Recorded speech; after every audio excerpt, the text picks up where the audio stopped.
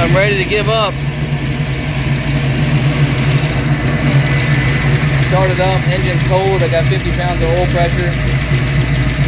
It's warm, I still got 50 pounds of oil pressure. I went over the rocker arms again for the third or fourth time, I don't remember now. And you can still hear them.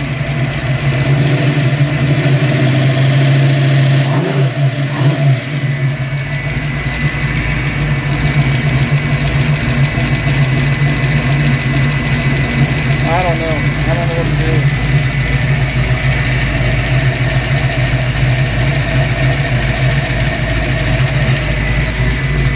I don't know how loud they can be. I've never had this issue like this.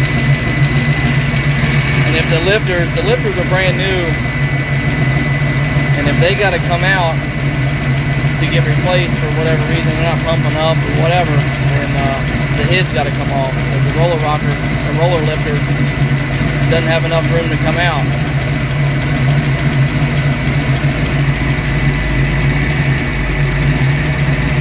Oh my goodness, I don't know.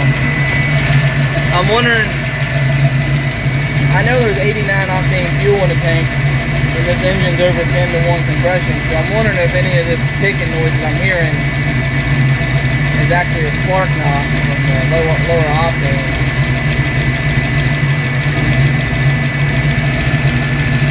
I don't know. Anyhow, that's where I'm at.